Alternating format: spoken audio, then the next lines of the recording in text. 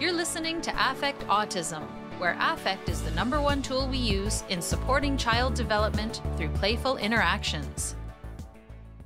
If you're a caregiver looking to implement your own Floortime approach, please check the ICDL parent website at the Interdisciplinary Council on Development and Learning for a free virtual Floortime consultation or for the weekly parent support meetings. We aim to help you implement your program at home using the Developmental Individual Differences Relationship-Based Model, or DIR, taking into account your child's developmental level, their individual differences, and using your relationship with them to help promote and support their development. Hello, this week I have 2 special guests with us. You may recall Donnie Welch, who is a teaching artist who runs inclusive and accessible writing workshops. We had him on the podcast before discussing the poetry workshops he did at the Rebecca School. Donnie has started running virtual classes with colleagues from Rebecca School. And one of these classes is a free, pay-what-you-can virtual art class for people of all ages and all abilities called Open Studio for All, where they play music, they offer a space for creative people of all ages and abilities to draw, write, or just hang out and be a part of the community on Zoom. At the end of the group, they offer a space for anyone who wants to share their work, but it's completely optional. And also joining us today is Tanya Steinfeld, who is an art teacher and an art therapist at Rebecca School and an advanced Floortime provider, currently training to be an expert provider. The idea for Open Studio stems from work she was doing at Rebecca already that they then adapted for a broader audience. And according to Donnie, Tanya is a brilliant facilitator who has been teaching art through a DIR Floortime lens for years. Of course, that's the Developmental Individual Differences Relationship-Based Model of Dr. Stanley Greenspan. So welcome to both of you. Hey. Thank you. Nice to have you back, Donnie. So yeah, thank you so much. Yeah, I'm very eager to hear what's been happening. So we spoke, it must be over a year ago now, about the poetry workshops. So I'm curious, and for anyone who hasn't heard those, if you go to affectautism.com and type in poetry in the search, you'll find the podcast I did with Donnie. Just an amazing use of DIR Floortime through poetry and how he works with children across developmental capacities in the DIR model. So it's really amazing. I encourage everyone to listen to that. So how is that going? And how did you move into the art? Sure. Well, thanks so much for the kind words and for having me back. And then we bring Tanya on too. So it really all started back in March when a lot of schools and institutions were shutting down as a result of COVID. I had a lot of partnerships, including with Rebecca School and with the Bronx Museum of the Arts that I needed to finish out virtually. So I started doing a lot of virtual learning with the Rebecca School. And I also started just producing videos to be released for the museum and a few other partners. And that really got me thinking about how to take art, and in particular poetry, the art form I work in, more into the virtual space. For some health reasons, I can't do the kind of hybrid work that's currently happening in education. And I know that there are a lot of students and a lot of adults who also can't partake in the hybrid work happening in schools or day habs or institutions. So I wanted to think about how to meet those needs and meet that population. And while I was teaching virtually at Rebecca, I was working with Tanya. Her and I have collaborated for 2 years now on a few different things. We presented at a New York branch of the National Writing, I forget what the acronym is, but it was at Lehman College up in the Bronx. And it was a presentation for the New York Writing Project on a studio class we were doing, which was based on Exquisite Corpse, which is a kind of surreal game where someone builds one part of a body and then the paper gets passed and then it builds and builds. And I'll leave Tanya to explain that a little bit more, but that's where our collaboration started. And when we were going into the virtual space, her and I collaborated on an art appreciation group. And then I kind of audited and ran the group chat function on a sensory art group she was doing. And I was really just like blown away by it. It was a really calm space where students and even family entered, and TAs and teachers could enter, and everyone was just making art with like some light music in the background. It was like really a beautiful example of how you can engage a wide group of folks in a virtual space. And so as I was kind of thinking about taking some of my work independent and the classes I wanted to offer, I reached out to Tanya and was like, hey, I know your schedule is probably pretty wild with everything happening, but do you think you can squeeze me in? And fortunately, she said yes. And so we put together an art appreciation group to run solo, and those are on Wednesday nights, and they're paid for class that's for young adults and adults, and those are self-direction approved, so folks can join and get reimbursed for the money they pay. Then we also wanted to offer something that could be free and really for the community, because a lot of folks, I mean, like myself, are kind of hurting in the pandemic, right? Emotionally, financially. So we wanted to create a space for those people who might not, even if it's reimbursed, have the means to join a class. So I was like, Tanya, let's think back to that sensory group. And that really didn't take much prep. I like to draw, I like to write. I would probably be doing that on a weekend anyway.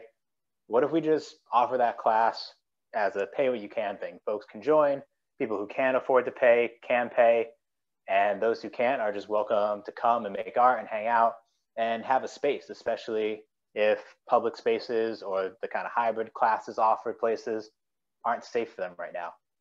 That was the impetus of Open Studio. So it's on weekends. It's Saturdays, 1 to 2 p.m. Eastern. We keep it totally free. We have a suggested donation of $20 if folks are able to pay. And if not, you're still welcome to come. And what I love about it is it's a space where I'm practicing too, right? I'm using the space right now to try to get better at art. One of my kind of COVID goals is to get better at illustration, both digital and physical. So I've been using it as a space to practice. And like right now I'm working on perspective and trying to understand how artists use like light, shade in the work they do. And anyone who joins, I think some of my early drafts are pretty comical. I'm like trying to sketch coffee cups, and I really probably should stick with writing, but I'm having a lot of fun learning in a group too. So really fortunate that Tanya joined, and I'll turn it over to her to talk a little more about that. Well, you're bringing me back to my high school art days when I did all of that in my high school art class. And it was so much fun. Here, I'm just bringing up for those watching the video on YouTube, DonnieWelchPoetry.com. And here's the Open Studio for All, where you can see the class that he just described. And I will put a link to this at the blog post today at affectautism.com. So I'm very eager to hear from you too, Tanya, about how this got started and about what you do. Thank you. Thanks again for having us. This is really exciting. Yeah, just to echo some of what Donnie said, the group started as part of a Rebecca School curriculum. Every class at the Rebecca School has their own individual art time. And then we wanted to offer also a larger art group, because one of the results of the pandemic is that students can't see their peers in other classrooms, or some of them can't see any of their peers in person at all. So we wanted to think about, in this world right now, we want to just lower our expectations, come as you are, do what you want, and give students an opportunity to see their peers and socialize. We wanted it to be a predictable, simple, open to all ages group, which will give students an outlet to share their intrinsic, talents and motivations with us if they want to. So the group, it's pretty much the same still at Rebecca and the group we run on Saturdays, but we open up, we introduce ourselves, and we say, this is a space for us to be creative together. You can keep your cameras on or off. I'm going to play some music. Feel free to mute the music if you don't want it. You're welcome to make art, write, or just hang out. And I feel that it's so empowering and regulating to just be a part of a community where you're told it's okay to do what you want to do, and we just want to be with you. So the groups were going really, really well at Rebecca, and we thought this is so impactful for our students. It's definitely going to be a good outlet for other people outside of Rebecca. So Donnie said it takes place on Saturdays for an hour. And I think for me personally, it's just, it's so regulating. Just no matter what is happening in the world, I know that on Saturday from 1 to 2, I get to make art and see some familiar people. So I'm really happy that it's happening. That's great. I imagine that the hour goes by quickly. Mm-hmm. Yeah, it flies by for sure. Yeah, I have so many questions, but I guess the first thing that pops into my mind as a parent of a young, impressionable autistic child is, do you have any limitations or rules about profanity, for instance? Like, I don't know, in poetry, like, you know, in different types of poetry, some profanity might be part of a legitimate expression, but when there's younger kids attending, the parents may not want them to hear. So do you have any sort of censorship around profanity rules or anything like that? Yeah, so we've had a few groups on Saturday where everyone who attended were adults, but anytime that we don't, we say that all this, like, since this is open to a variety of ages, we want everyone to be comfortable and safe. And so all the music we play is, you know, PG. And also we'll give a little disclosure about, we want you to make any art that you want, but please be mindful that if you made something that maybe is not appropriate for someone younger, maybe you could share it with us privately. But we haven't had profanity or any kind of gory images yet.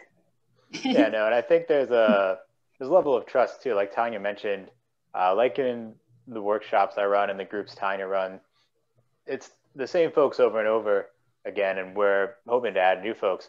But when you get into the routine, you get into the rhythm of each other's work, and with that comes a level of trust. So if folks want to make something, that's great, but I don't think anyone in the group would share it, right? When we remind folks that it's an all ages space, what people want to create, they can create, but whether or not they share is up to them, and everyone is pretty discerning, and we built a level of respect and trust that would, I think, sway people from ever wanting to share something like that if there was a very young child or someone who wasn't an adult or young adult in the space.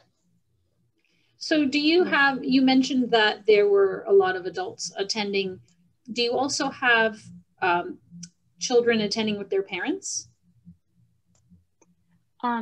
So for the group specifically at Rebecca's school, a lot of students are attending with their parents because they might be supported by their parents through the art process. And I found that it has become we've had instances where parents attended and the student is not even there because they feel it's kind of an art process group, and it's like a relaxing space where we all chill. On Saturdays, we've either had students who are younger who are a little bit more independent, that's just by coincidence, or adults who attended, but I haven't had parents, but parents or caregivers are certainly welcome. Yeah, in terms of age, I think the youngest person we've had is 6, and the oldest person, I'm not actually sure of their age, but they're a fairly old adult living with some independence. Great. I'm just so blown away anytime I talk to the staff at the Rebecca School, because there's so much going on and everybody's so vibrant and so into the DIR model, like just really living and breathing DIR Floortime in all aspects of education and in the environment. And I love seeing it branch out into the arts as well, because I mean, I know it's so important to you, Donnie, and I'm just meeting Tanya for the first time as an artist, an art therapist, etc. I'm sure art is your blood as well. Can you talk a little bit about how you got into being an art teacher and an art therapist and the DIR model and the Rebecca School? Sure. So thank you for saying that, because there's actually, as you know, so much growing research about DIR and Floortime. And there's also exponentially growing research about art therapy and like the mental health benefits of that. But there is very limited research about art therapy used within the DIR model. So trying to change that. I actually graduated at my bachelor's and master's in fine arts. And then I worked at different studios for a while, like office managing and editing and retouching. And then I decided that I love art so much and I don't want to be a photographer for a magazine. I don't want to do it in a way that I don't love it, so to speak. Not that there's anything wrong with that. So I went to study art therapy and in the meantime, started working at some place. Where did I work? Montessori, and like learning more about autism. So art and autism became kind of the demographic and what I wanted to do. And so I found Rebecca School and pretty much moved to New York to try to work there. So I worked at Synergia for a while as an art teacher for like a ComHab center, and then got a job as a TA at the Rebecca School. And a few years in became the art teacher. And then we've expanded our mental health department to offer art therapy as a service. So I'm really fortunate to be able to do that in the context of the school as well. That's wonderful. And had you heard of DIR Floortime before going to Rebecca? Yeah, that's how I found Rebecca. I heard of DIR Floortime. I was interested, but by no means did I understand what it really was. And I just knew that I was working. I was just going to say at a place that utilized ABA, and it just wasn't sitting with me. So I looked for something different. Right. And I mean, I can imagine if you love art, then a behavioral therapy would be so anti-art. And the developmental approach really promotes everything you believe in. So I can see how the two gel together. Is that when you started taking your DIR courses once you started working at Rebecca? Yeah, I think maybe about a year in, I took 201, 202. But I think you have to take 101 during orientation. Great. So yeah, I started and kind of advanced from there. Excellent. Yeah, I know I've done a handful of podcasts. So we did the poetry one, Donnie and I did a music therapy podcast with John, who was doing music therapy, John Carpente at Rebecca School back in the day. And now he works at his own, it also has Rebecca in the title, the Rebecca Center, but it's not related to Rebecca School. And then I've done a number of podcasts with Rebecca School staff about process-oriented learning. And then, you know, this, and of course, podcasts with Chris Hernandez about media and all of that.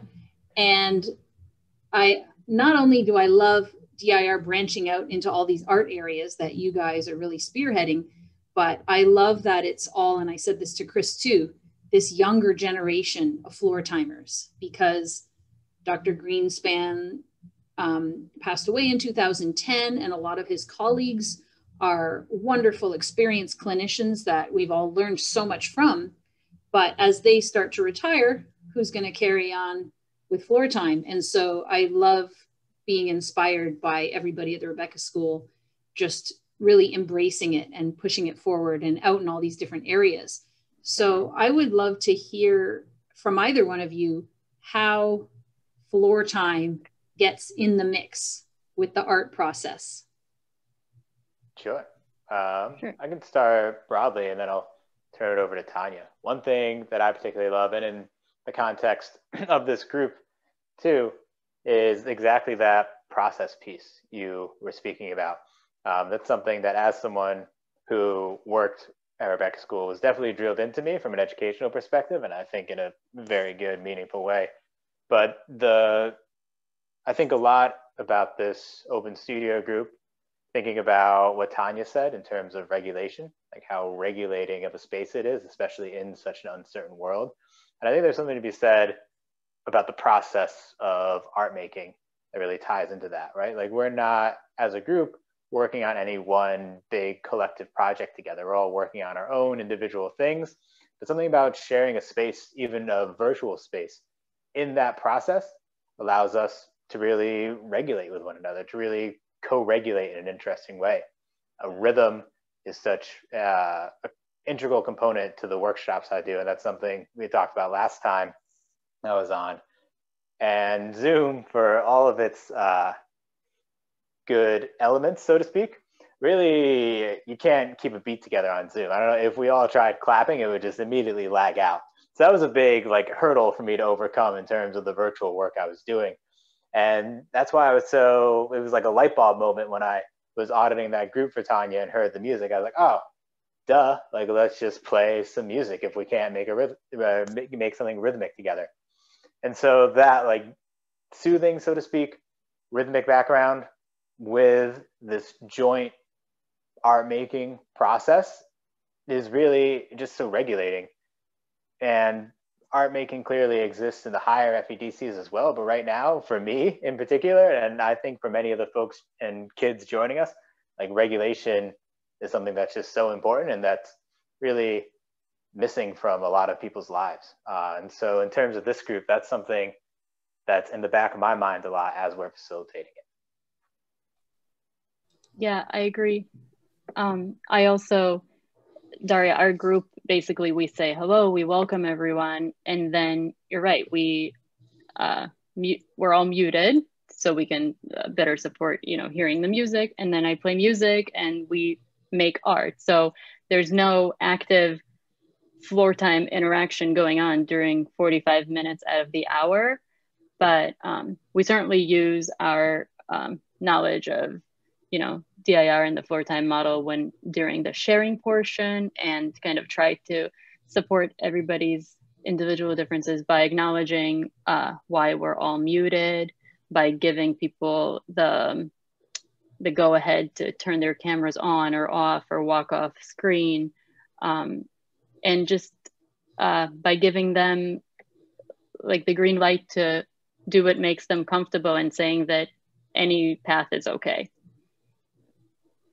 Yeah, and I was just going to say, you touched on regulation, co-regulation, the individual differences, and really that sense of community really is the R that you talked about at the beginning, how it's this predictable, safe place to go every week where you feel safe and you feel comfortable, and it's because you've built a relationship with the people that you're Zooming with.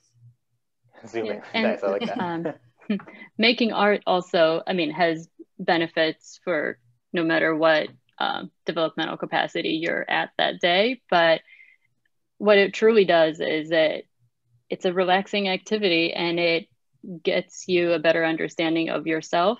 And by doing that, you have a better understanding of others and of the world. So we're all kind of just trying to get a better understanding of ourselves in the group together.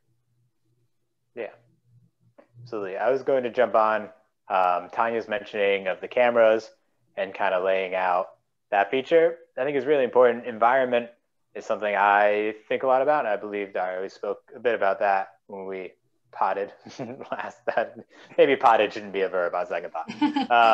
When we podcasted.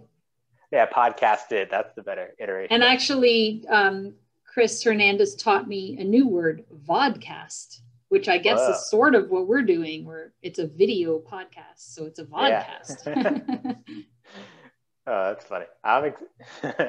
He's an exciting dude to talk to for sure. He and I meet and touch base about new ed tech stuff and techie stuff. And it's always a blast. He's always teaching me something new whenever we talk. Yeah, I actually told him I might ask to jump in on them with you guys every now and then, and I might consult with him about technology issues that I may have with my podcast, because he's up on all of it. He's got it all down. Yeah, he's been instrumental for Rebecca's school going fully virtual. So he's a great resource if you need. Definitely.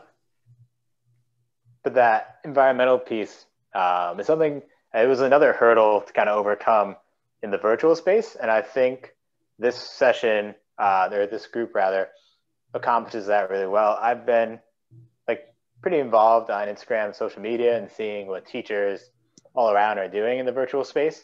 And I actually think back to this presentation that Gail Tibby gave about, I forget the exact title, but it was like doing less.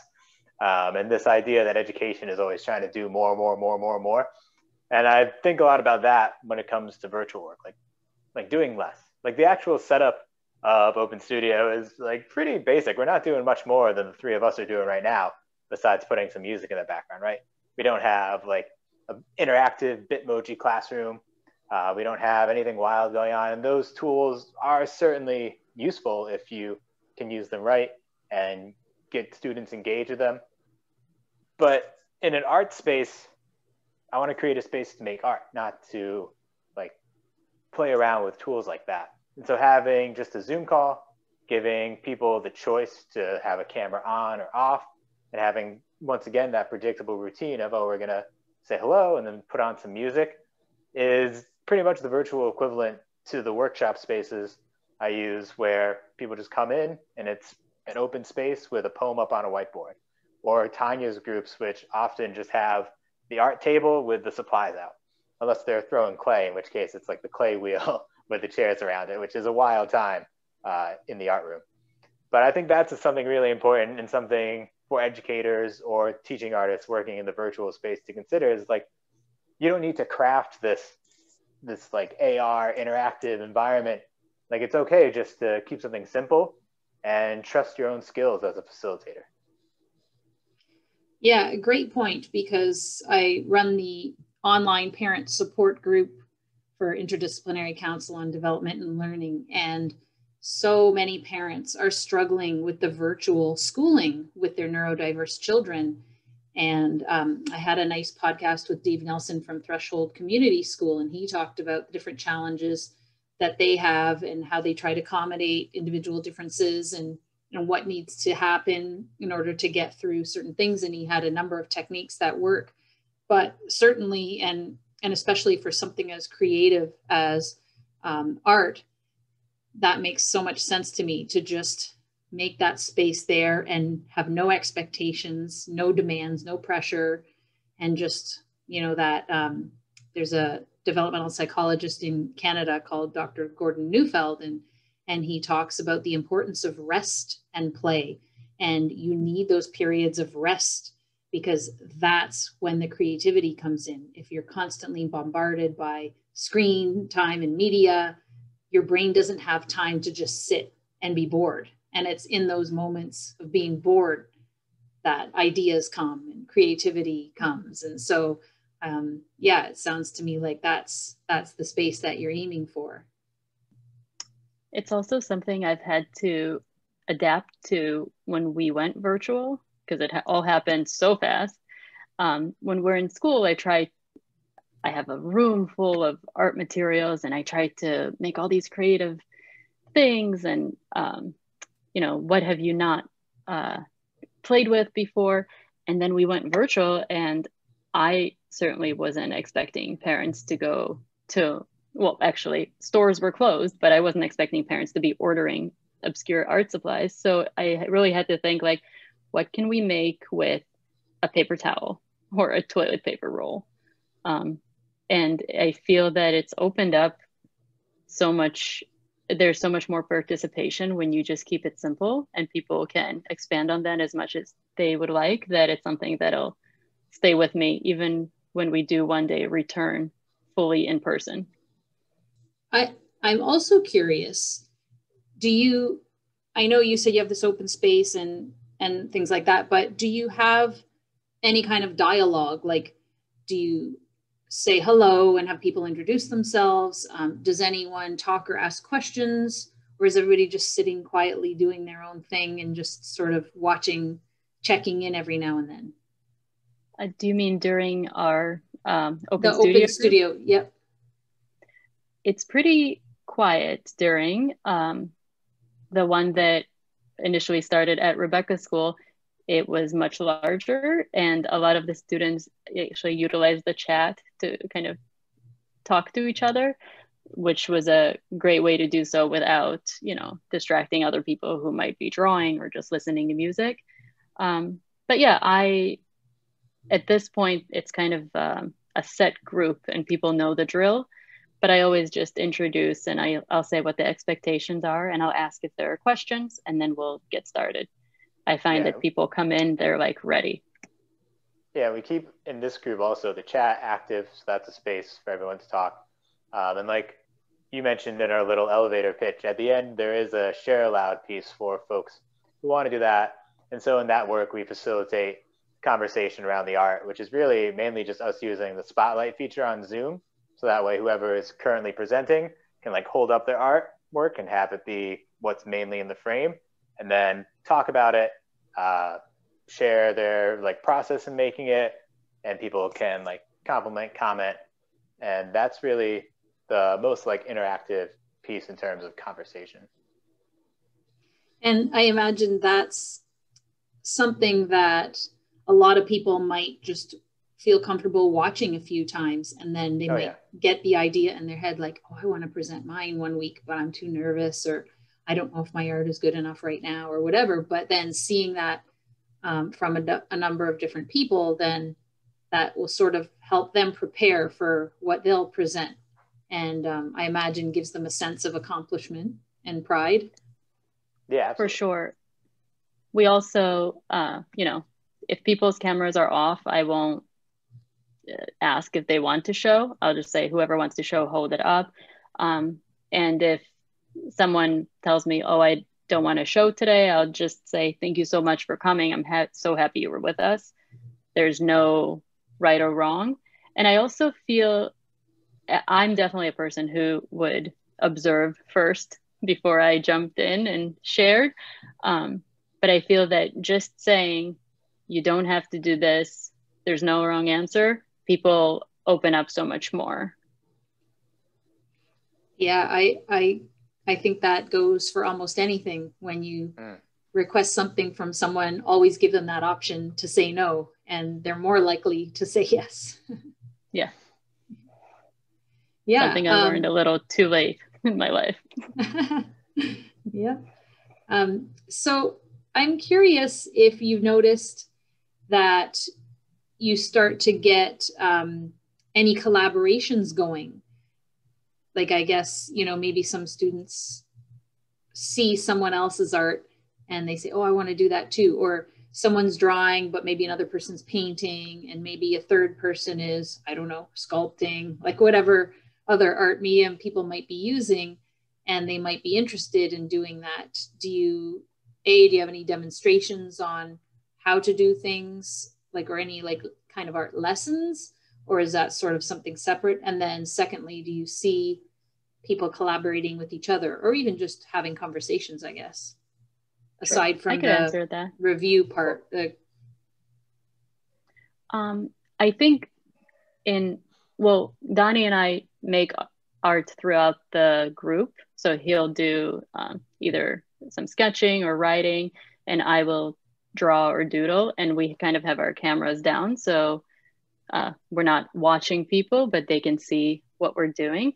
I have noticed people referencing other student to student artwork. So somebody will draw a pumpkin, someone else goes and grabs an orange crayon.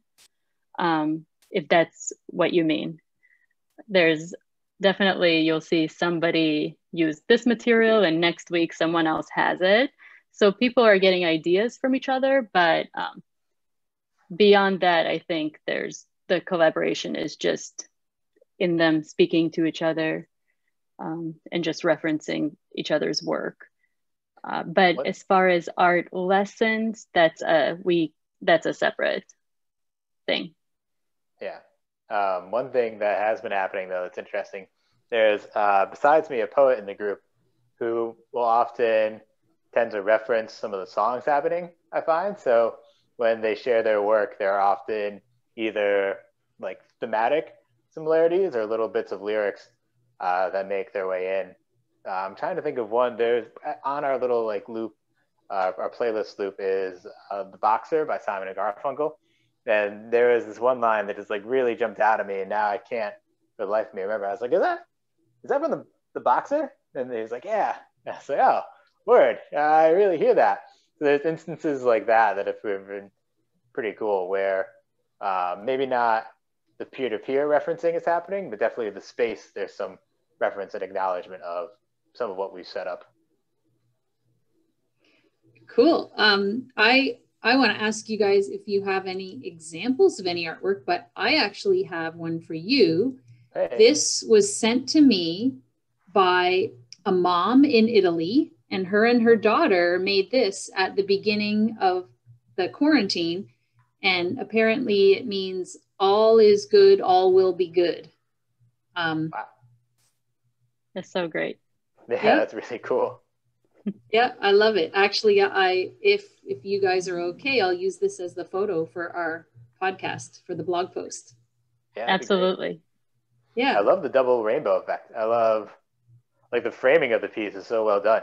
Like instead of just tucking everything under one, the fact that it's like the double loop and then each heart is kind of tucked under its own arc is really, really well done.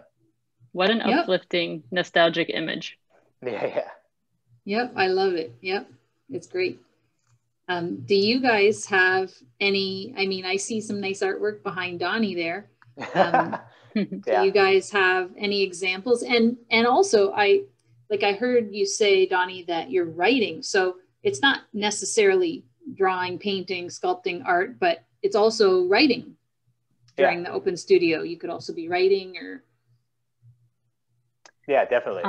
So writing is certainly open. I don't think Tanya has, unless maybe she does, any of the participants' work. I have some of my work I can definitely show. I'll get off camera for a second and grab a poem I made, and I'll let Tanya speak while I'm off the scene. Sure.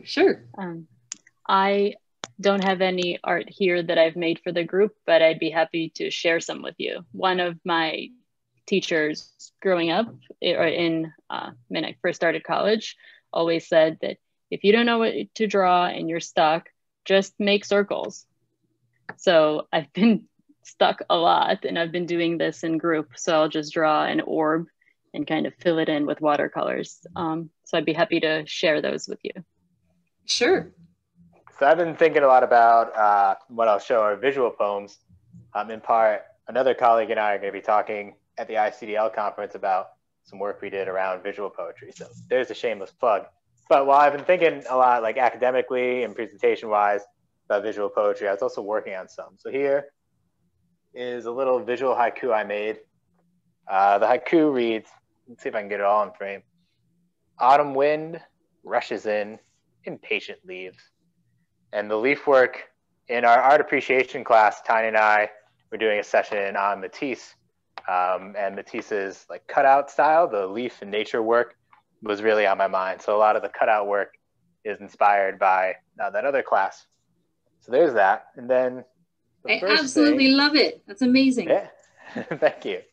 Yeah, it was a lot of fun. I have, see if I can show you. I have some like zigzaggy scissors that I used, and I pretty rarely use them. I just have like a bag of tricks from workshops from going like place to place as a teaching artist. And I have those scissors in my sewing box that I haven't used in about 20 years. Yeah, bust them out, make some leaves. And then my other one is a found poem. So here's all the cutouts in a bag. There's this little booklet I found called Ghost Tours of York. It was in a free box. It was like some ghost tour pamphlet for York, England. So I grabbed that. Then I made this kind of eerie Halloween cutout. It's meant to look like a throne room, maybe from like Game of Thrones or Lord of the Rings, something kind of spooky and haunted. And all this work is some of that like rough, thicker cut cover that I cut out and layered and layered and layered. And the black and white are pictures from the book itself. And the text reads, the title is The King's Manor. And it reads, the singing of an old Irish song, the Kerry dances, drifting straight through the walls, straight through me as I sat in this place. There's that. Awesome. And, yeah, I had a lot of fun. Found poetry is actually something I really love to model. I find it a really like accessible iteration of poetry because it involves taking something and just doing a lot of cutting and gluing, and really like self-selecting the words that resonate with you. So it's something that I really love to model and really love to teach. So I started off our sessions making this found poem. I think it took me like three sessions worth to finish it, all the artwork included. I also noticed when Donnie was working on the eerie poem, at the end when we were sharing, a lot of people's artwork was a little bit, Halloween-y, like dark, not inappropriate in any way, but just reminds me that we are referencing each other, even if it's subconsciously through this group. Absolutely. And are you also still teaching at the Rebecca School during this pandemic, Tanya?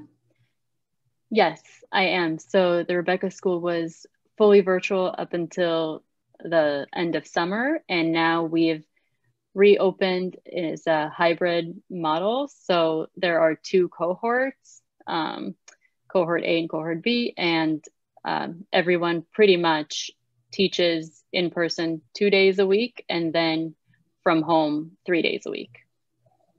Okay, and how does that look like now? I imagine you've had to make quite a bit of changes. Yeah, there's actually, the students are doing great and adapting really well to wearing a mask and kind of respecting personal space. The school is taking a lot of precautions and doing all they can to keep it with PPE and keep the space safe. There's definitely materials that we're not using right now, or there's no bubbles, there's no singing, but it's working well. What I sort of chose is students who I thought would benefit more from being in person, who maybe weren't necessarily accessing Zoom or art on Zoom as well as some. So those students I see in person, and then I sort of figured if it's not broke, don't break it. So if students were doing really well in virtual learning for art class, then we kept those. And I'm just curious, what are the ages of the kids in the art programs at Rebecca School? So I see all the students that go to Rebecca School. Every classroom receives art, so from 3 to 21. Oh, wow. So I am quite curious how you do art with the younger kids. And I guess when I say younger, I'm thinking about my son, who's not that young. He's 11 and a half, but he's only recently started drawing anything. So he was always fist holding and scribbling. And just recently in the last, 4 or 5 months, maybe longer, he'll sort of draw a happy face, but he just sort of does a circle and eyes and a mouth. And now he's started to draw like lines from the head. Mm-hmm. And it's not really a body, it's just a bunch of lines. And then he might even draw a line across, but he's very quick. He doesn't like spend time. He's just and puts a pencil down. And that's about the extent of his art. I know at his school, they're starting to color. And again, I've only seen him just scribble, and, write over the faces, write over other things. And I've had our DIR people suggest that, the emotions on the face are hard for him. So that could be why he's scribbling out faces when he colors, and when he, even on pictures, if he sees photographs of kids, he just scribbles out the face. And so I have to be careful if it's a picture I want to keep, or I had his nice cute school picture up on the fridge and he like scribbled his face out. I was like, oh. but in drawing, they're starting to get him to color and try and stay within the lines. And so it's a very basic introduction to art. So what do you do with someone like that who's right at the beginning stages and really with the motor planning issues doesn't really know what to do next? Yeah, thanks for asking that. So actually, a lot of people, maybe rightfully so, think about art as like drawing, painting, sculpture, maybe coloring, but I definitely, art doesn't look like that at Rebecca's school. A lot of the younger kids, it's more sensory based.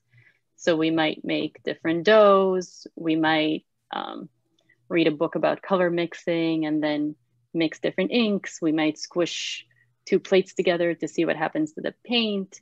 I'm not really interested in the finished product unless the student is. I definitely want to support their interest and encourage them to draw if that's what they're doing. But if they're not interested in holding a crayon, then we will do something different. I think of art as being creative with new materials. So if somebody's building a sculpture out of, toilet paper rolls or boxes, somebody else could be drumming on the box, and that's perfectly fine. They're sharing space with us and enjoying themselves. I also feel that since going virtual, a lot of the students who might not be doing any more intricate crafts are doing them now because the parents are helping out. So that's part of it, but it's definitely not a requirement. We've done tie-dye and color dipping, and we do things like scavenger hunts, like go look for something that's red. We play a lot of games, kind of freeze dance, only freeze draw. So we'll show, a line or a circle, and then I play music, and for a minute and a half, let's see what everybody else makes from the circle. So definitely there's no kind of prerequisite to be artistic or to be able to color in the lines or hold a crayon. Oh, those are all amazing examples. And I think my son would love all of those things, especially mixing the colors and anything to do with like explosions and, messy stuff. Even though he doesn't like getting his hands messy, he loves watching the mess. So and that's perfect. We have students who watch, and if that's how they want to participate, that's great, right? They're sharing space and they're engaging. Yeah, and I mean, when Donnie was talking about the art, the last thing I thought about was cutting out shapes and pasting them on a paper and using words too. Like that didn't even cross my mind. And of course, possibilities are endless with art. So I think, like you said, your teacher said to you, if you don't know what to do, just start with drawing circles.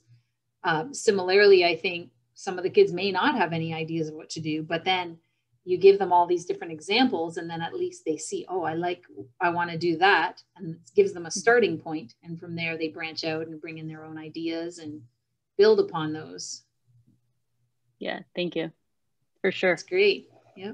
I'm going to pull up the webpage for the ICDL conference.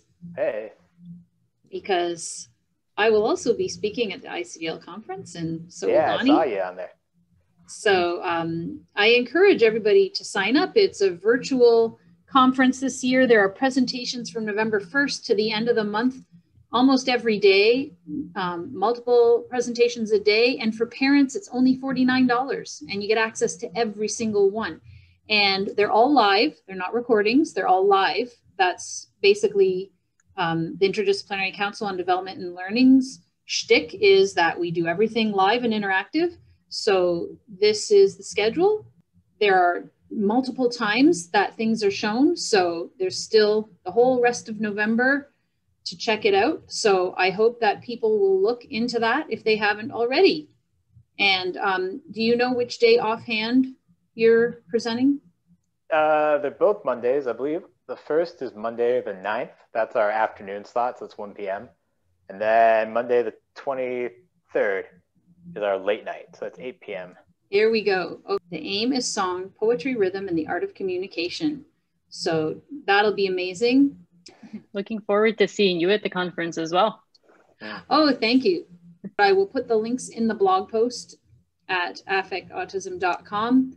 And is there anything else that you wanted to share about the art studio or about any of the other work that we've talked about, or about how it relates to DIR Floortime? Here it is. Cool. Before we sign off? Or...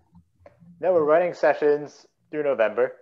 So if you get this a little late and are like, oh man, November 21st is come and gone, don't worry. We'll be back after the holidays in January. So you can stay tuned on this website page that Daria is sharing. You can email me at donniewelchpoetry@gmail.com. And I'll have the dates up for our winter, spring sessions, probably honestly fairly soon. I'd like to have them ready by December. So if, like I said, if you're seeing this late, just please contact me, email me, and I'll let you know when we're back starting January or February, running through spring. Excellent. Yeah, I'm thrilled to have learned more about this. And I'm just so inspired by you guys inspiring others to get into art. So thank you so much for everything. Thank you for having us. Thank you so much for having us. It's nice to meet you in person. You too.